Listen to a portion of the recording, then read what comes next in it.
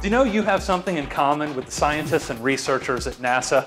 Just like you, they come up with game-changing ideas, but occasionally, they need your help in identifying the opportunities to apply them. That's why NASA has partnered with Edison Nation in a new series of searches to bring their newest technologies to the consumer product space.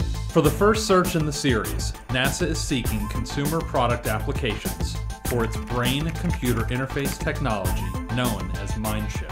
MindShift is a training and entertainment technology that mimics reality, much like Nintendo Wii or Xbox Kinect, but it goes beyond just hand-eye coordination.